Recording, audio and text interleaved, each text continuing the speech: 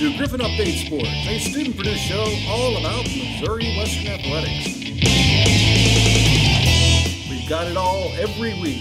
Highlights, games, players, fans, and every sport all year long.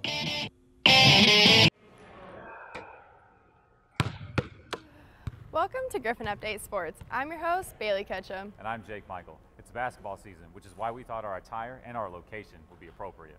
It's basketball season, but he's not ready because he didn't quite make that shot, but I'm liking these colors. Today, we're going to talk to men's and women's basketball about their upcoming season. We have an in-depth interview with a coach and a look at soccer's weekend. We'll also have our fan trivia and our usual roundtable. This week, we're talking about the start of NBA. It's the best time of year. But before we talk about NBA, let's hear from our women's basketball team about their upcoming season. Reporter Tanner Cobb has the lowdown.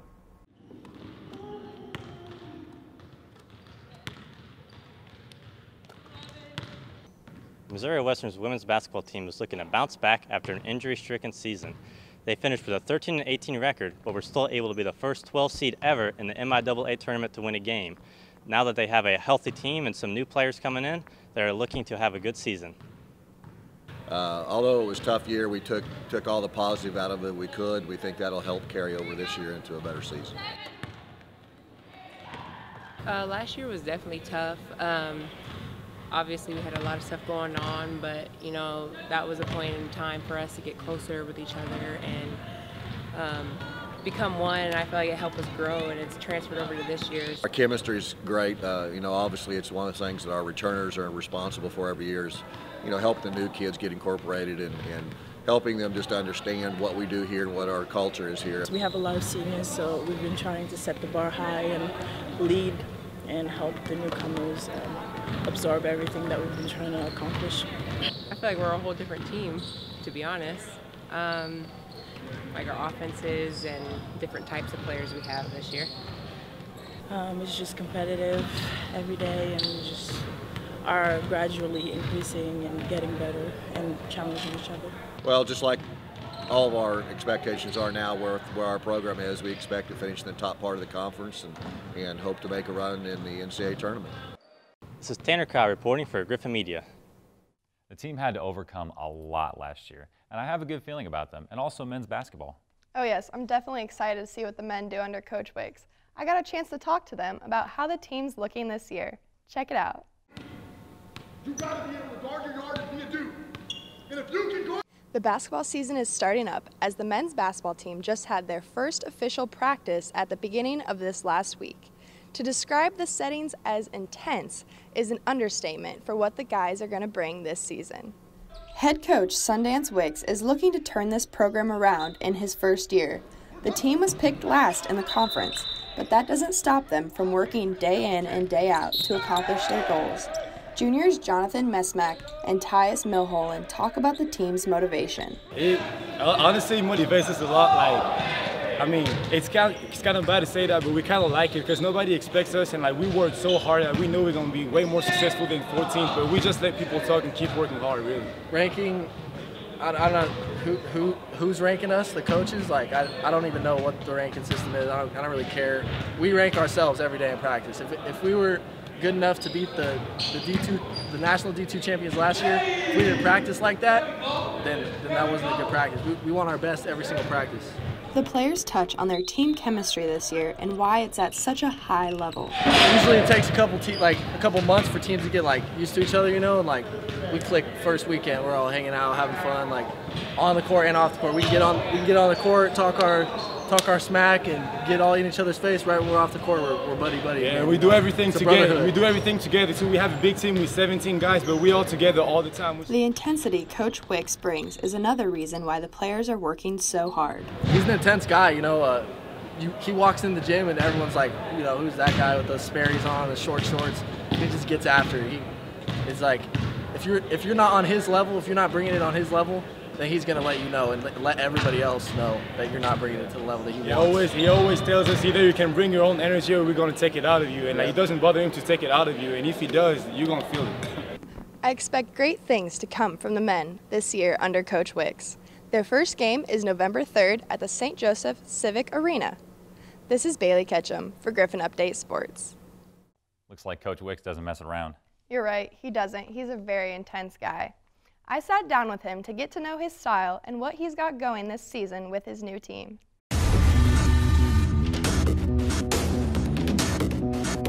Today, I'm here with the head coach of men's basketball, Sundance Wicks. It's your first season here with the Griffs, and it's your first season as a head coach. Can you just talk about what it's like to be a head coach for the first time? Bailey, first of all, thanks for letting me come on Griffon Update Sports, right? The Gus. Yeah, we're on the Guspies. It was a great thing we talked about before we came on cameras, the Guspies. We're going to have the Griffon Update Sports Awards of the year. I think you should do that. But when it comes to being a coach for the first time, I liken it to, I'm a big movie guy. So I liken it to Groundhog's Day. If you've ever seen Groundhog's Day with Bill Murray, he wakes up every day and he's repeating the same day over and over again, except each day he learns a new life hack. Like he learns to help the guy from stopping to step in the wet pothole. You know, he tries to find the girl of his dreams. Every day I've been on a job. It's been 201 days now since I got the job. Who's counting, right? Fairly you. 201 days since we've got the job. It's our 54th day as a team together, and it was our fourth practice, or our fifth practice today as a team together. So it's been a learning experience, to say the least. I tell people, like, I'm writing down stuff every single day, so I'm forgetting more than I'm remembering right now, but I'm going to look back a year from now and find out which things that in our program that we want to put Miracle Grow on and continue to do, and the things that we want to poison and get rid of.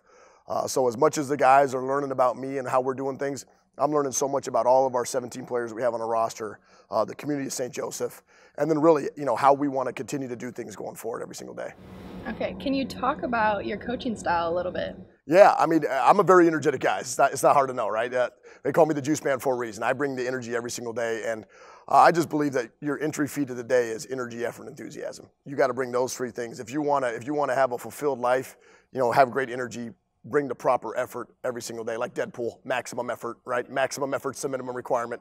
And then great enthusiasm. Do everything with great enthusiasm. That doesn't mean that when I coach, it's just all sunshine and gumballs. You know, we like to talk, this isn't rainbow land. We got things we got to get done, right? So I coach the guys hard, and I think a lot of that has come from they respect the fact that hard work is what makes great teams. And great players want to be coached hard. I've never met a great player that said, Coach, take it easy on me. I've only met great players that always said, Coach, we want more. We want more. And that's the kind of culture we're developing.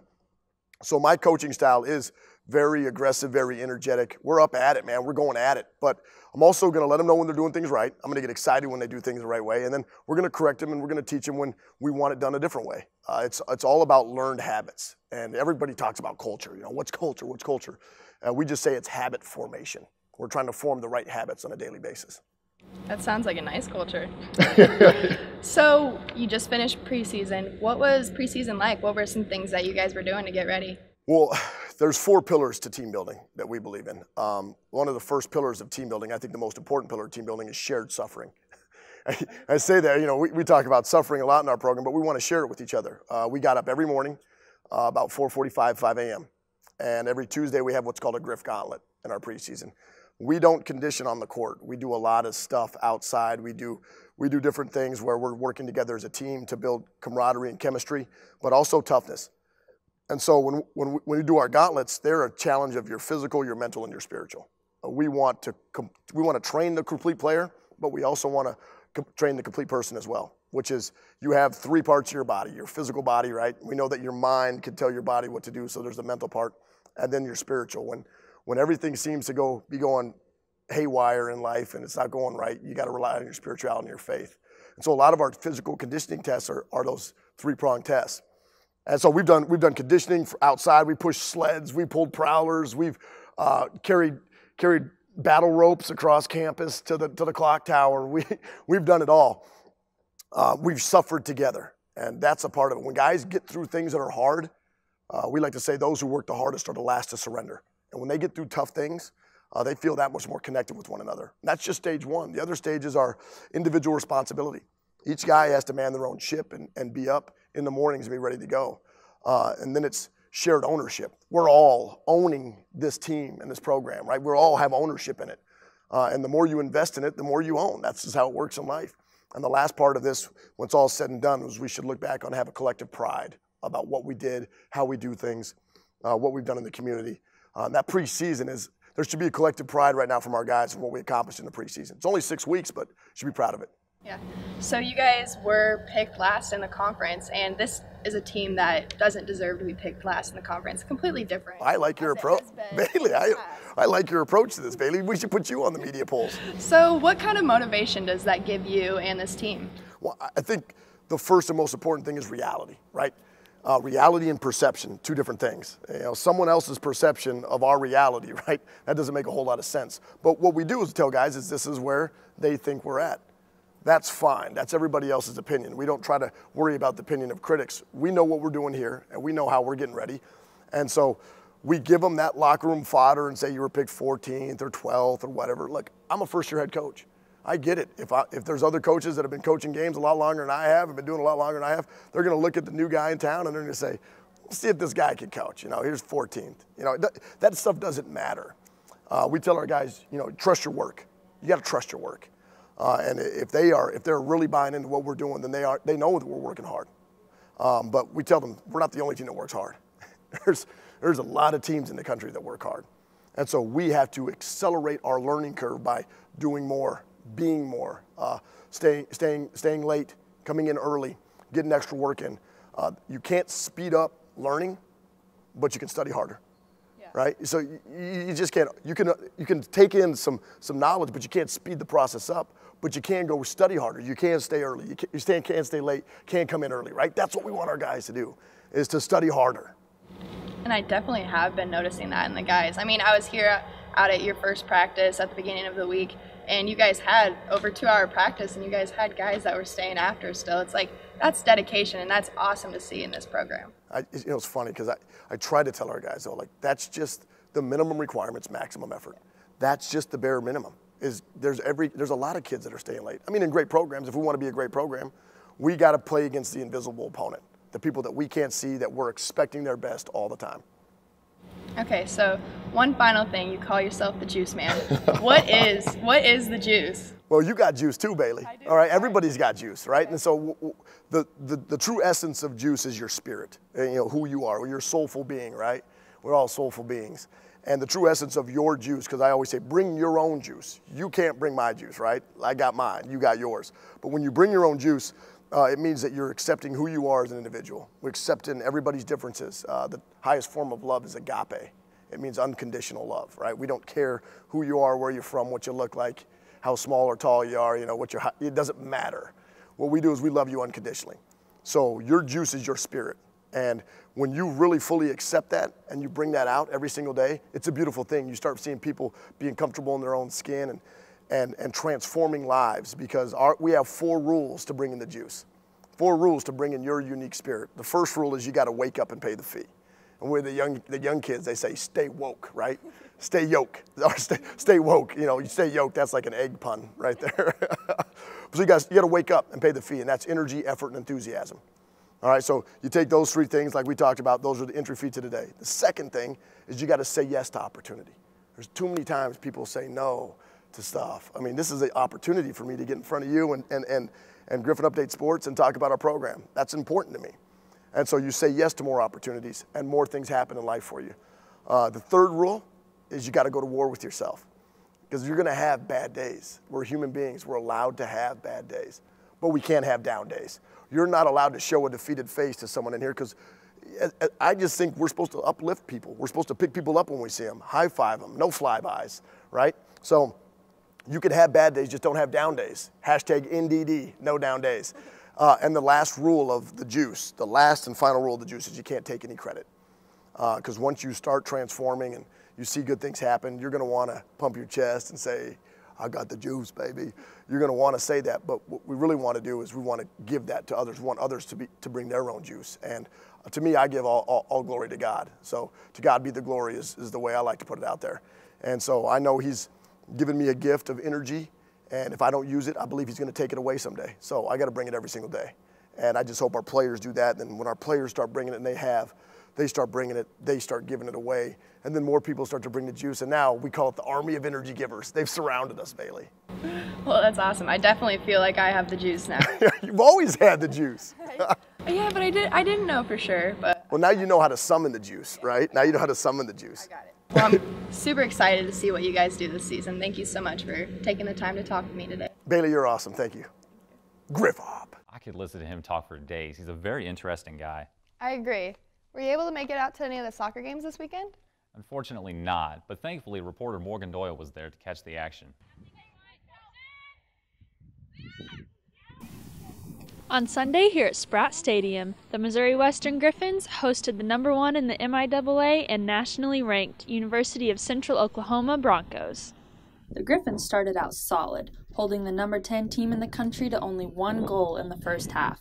But the Broncos came out strong in the second, scoring 2 more right away and eventually a third, making the score 4-0. Went into halftime with the thought that we could get the game level, and then, we just, that first 10-15 minutes, second half, we just couldn't get out of our own end. We could win a 50-50 and just didn't have the presence, and they took advantage of it and scored a couple quick goals, and at that point, it's tough to come back. The Griffons were able to take 11 shots on the Broncos, who have recently been holding their opponents to an average of just 4.5 shots a game. And along with holding them scoreless throughout the first 30 minutes, the Griffons are hopeful. The top team in our league, so we can see that we played with them for 45 minutes, right? And we can play with the best teams in the country. They're undefeated, top 10 team in the country, but right there, we just got to understand the importance of executing for 90 minutes. I like the resolve of our team once we got down, too, for us just to continue to battle and stay in it. I was proud to see that from the players. On the other end of the field, the Broncos took 25 shots on freshman goalie Anna Mayer, a season high for her, and she finished the game with a total of 7 saves for the Griffons. I think after coming off a big save, the momentum goes up a bit, and you can carry that energy from the back line to throughout the field. So I think it's important, when those big saves happen, to just bring the energy up. We didn't stop playing no matter what the score was, which I'm proud of. It's obviously you don't want to lose 4-0 on your home field, but we didn't give up, and that's an important takeaway. Take away everything you can from the loss and bring it into the next upcoming games. And I thought we were playing pretty good soccer. We had a couple good chances. They had a couple good chances, and good teams take advantage of open players in the box. They played a ball in, and we didn't care. Didn't cover the runner, and they took advantage of it. And that's what good teams do. But I thought overall we played some pretty good soccer there for 45 minutes. The Griffons also played on Friday, getting a 2-0 win over Northeastern State with goals from senior Cassidy Minke and sophomore Taylor Schwartzkopf. The loss to UCO allowed the Griffons to go 1-1 on the weekend. After a 4-0 loss, the Griffons moved to 11-5 on their season and remained third in the MIAA, while Central Oklahoma was able to maintain their undefeated season. For Griffon Media, I'm Morgan Doyle. Sounds like another intense weekend. Most definitely. Ready for some sports trivia? Duh. Per usual, we like to get out on campus to get Missouri Western students involved in talking sports. Here's our segment, Do You Know Your Sports, with Bailey Ketchum.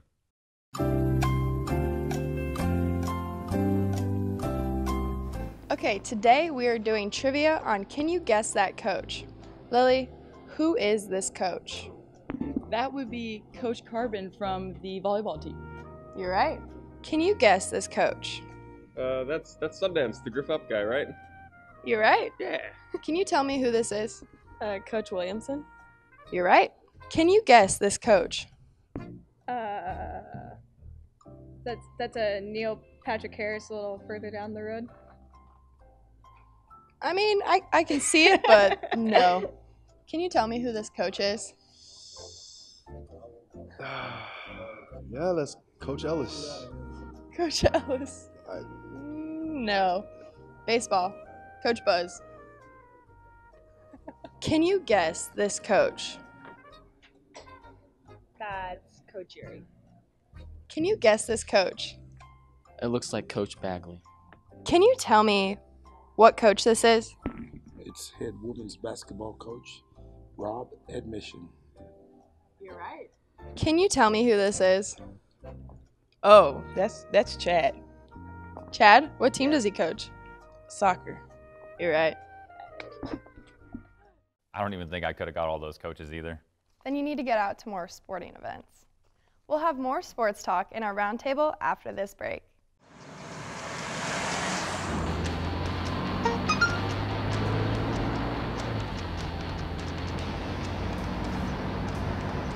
The average text takes your eyes off the road for nearly 5 seconds.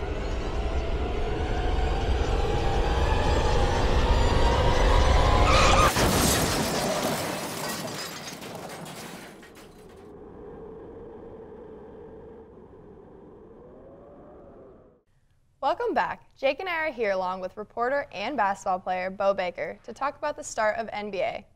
Okay, we're wearing Lakers jerseys. You're wearing a Houston jersey. Let's start out with talking about this fight. Well, first of all, I want to establish we won that fight. Everyone got pulled away from the Lakers, but I guess they care about their teammates more than we do. But we throw punches on our side. But no, it wasn't the ugliest fight I've ever seen. It's not like the Malice at the Palace, but it was pretty ugly. Honestly, it wasn't that bad in my opinion, but the biggest thing that came out of it is the suspensions. Brandon Ingram's out for 4 games, Rondo's out for 3, and Chris Paul's out for 2. And Chris Paul's actually losing almost $500,000 just out of a 2-game suspension. So that's my biggest concern with it. I'm not worried about the other stuff. Yeah, it was. I mean, there was a lot going on. It was kind of interesting to watch, but I think it was just kind of childish of them to do that. Like Brandon Ingram, really coming over from the other side of the court to throw a punch at. He didn't even know who he was throwing a punch at. That was just, I was like, really, you're going to do that? And then being on LeBron's side, I would be very frustrated if I was him. I mean, starting out 0-3, that's not something that he wanted to do. Obviously, he knows that their team has a lot of work they need to do to get to that high caliber like the Warriors. But, yeah, that was interesting. It was. But LeBron pulled away Chris Paul because, they're all buddy-buddy and everything. Mm-hmm. Which that didn't make a whole lot of sense to me. When you're on the court and you're on different teams, you are enemies. I wouldn't be pulling away him. I'd be pulling away one of my teammates. That's just me, though. Yeah, he definitely should have pulled away Brandon Ingram if anything, or tried to stop him. Right. I think Lance Stevenson had him, but I'd have been on their side, not Houston's side. Oh, for sure. He was playing peacemaker, though. I mean, it's just he just came in, kind of gave him a bear hug. I thought it was kind of cute, honestly. It was cool to see. I want to start out with talking about the Raptors. They're obviously a really hot team right now. Kawhi and Kyle Lowry, they're hot. And like we were talking about before, if the season ended right now, 4 games in, they would be at the very top. Yeah, I think Kawhi adds that new dimension, playing defense on one end and, being an elite scorer on the other end. And I think that, when you're setting that example for the rest of your teammates, it really starts to, come off of them. And then everybody's going to start playing with that kind of intensity. And maybe that's the new philosophy of their new coach. They got rid of Dwayne Casey last year, and he won Coach of the Year. That was very, very head-scratching. But, they're doing something different over there. I think having another big-time star like him, he's a better player than DeMar DeRozan. I think we can all agree on that. I think he's more versatile, but he really does add that new dimension. Yeah, we're definitely seeing that NBA Finals MVP in Kawhi this year, and I think he's going to carry that over for the rest of the season because he's got some stuff to prove. Sitting out almost the entire year last year, people calling him soft for the injury and stuff like that. So we're going to see a different Kawhi, probably even better Kawhi than we have in years past. So I'm excited to see. Yeah, speaking of a team that needs to show up, Thunder. Obviously, it seems to me that they can't really do much without Westbrook. I mean, he hasn't played a whole lot yet this season because of his injury, and they obviously haven't been doing much. I really want to see more out of them because I've enjoyed watching Thunder in the past, but without their MVP, I kind of think that they're just going to stay low under the radar. Yeah, I'm glad I'm not on the show and under contract or something to back up Russell Westbrook because that's the last thing I will do. I thought they moved the ball better against Golden State in Game 1. I really thought they did, and that's just the way it is when you don't have Westbrook on the floor. And Westbrook's a great distributor. He's a great player. I don't take anything away from him, but, pass some shots up and have enough self-realization that you're not as elite of a scorer as you are, at least from the perimeter. Mm-hmm. Oh, yeah, he's definitely not that good of a shooter as he thinks he is. He's not a Clay, he's not a Steph, he's not a Kevin Durant, his former teammate or anything like that. But, of course, Russell Westbrook, he impacts the game on so many other levels, defensive-wise, being able to attack the rim, draw 2, give it to Steven Adams or kick it out to a shooter. And I was actually surprised with the Thunder's performance against the Warriors because I thought the Warriors were going to easily blow them out by 20 without having Russell Westbrook in the lineup. So I was happy to see them do pretty well without their MVP, but I don't think they're going to be that good of a team. They'll probably be the same type of team as they were last year. I'm still mad at Paul George for not going to the Lakers, by the way. If Paul George ever sees this, just know I'm very mad about that. He would have made the season so much more interesting if he went to the Lakers. You're probably right about that. And, yeah, Warriors, they started out with 2 tough games. I wasn't expecting that out of them. They're a team that, usually when you watch a team at the beginning of the season and they're kind of starting out slow, it's like, oh, gosh, they're going to have a rough season. Obviously, you never think that when you watch the Warriors because it doesn't really matter how they start, how they're doing in the middle. They'll always end on top as they have in the past. But Warriors, I think their defense has kind of they're letting up a lot of points. Obviously, everywhere in the NBA is letting up a lot of points, like Pelicans averaging 140 points in their first 2 games. Like, the defense right now, I feel like there's no defense in the NBA, honestly. Yeah, you have to pace yourself. 82 games in a year. You really got to pace yourself. And plus, a lot of guys are shooting threes now. I mean, and not just shooting threes. I mean, they are shooting them at a high percentage. Like, that is almost a must if you're a player. Even big guys are shooting them. So, and then you got 3 elite shooters on that team. They're gonna jack them up because they know they can, and that's why they're scoring a lot. Yeah, but you got to think defense in the NBA really is non-existent for most. Agreed. So it's not college basketball where they're only playing 28, 30 games in the season. So defense matters. It doesn't matter as much, especially for a team like the Warriors. We all know they turn it up once it comes to the playoffs, so I'm not too concerned with their defense. Usually defense starts picking up after the All-Star break, so that's when I'll probably be watching a lot more games to see people play defense. Yeah, without Iguodala, it really does fall off defensively. Yeah, true. He definitely brought a lot of strong defense in that. But the Warriors, it really doesn't matter, I guess, how much points they give up because they're always putting up even more points than their opponents, obviously. But even though I'm wearing a Lakers jersey, Celtics are my team this year. I'm super excited that Hayward and Kyrie are back. It's taking a little bit of adjustment period for them to get back in the role of things, and obviously for the past starters to see them back in the lineup.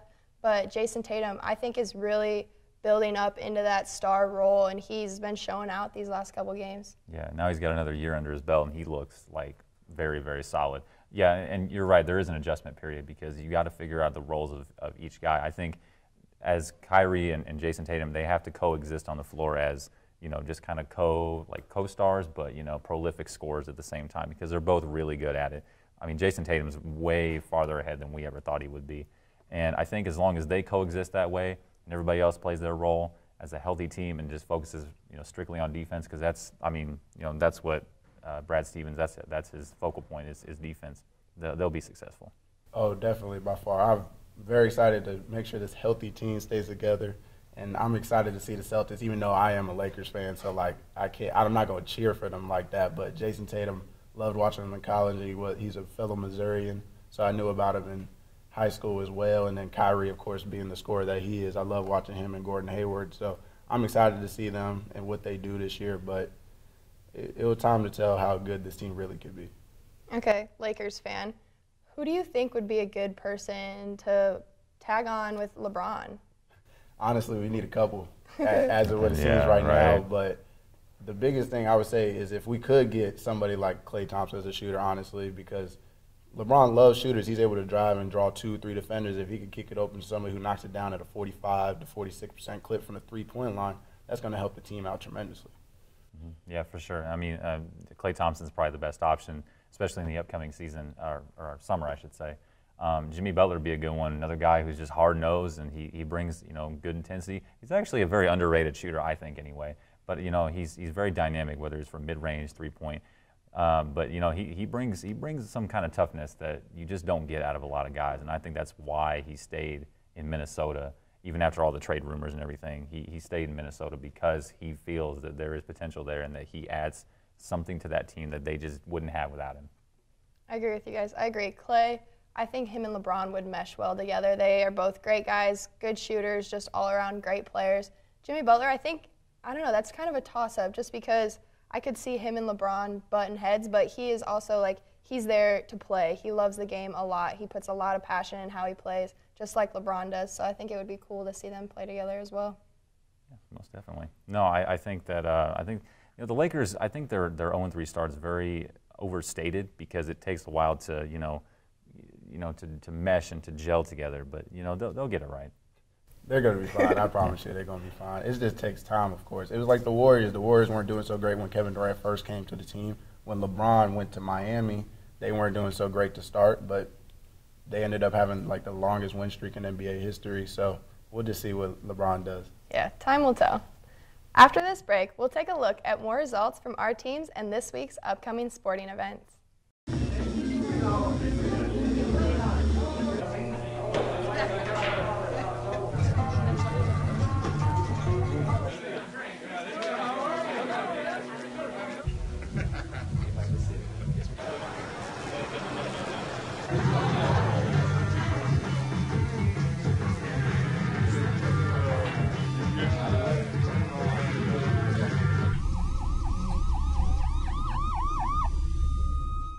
Welcome back. Before we end the show, we want to give you more updates about what's going on with all Missouri Western sports. Football took down Emporia State this weekend 42-28.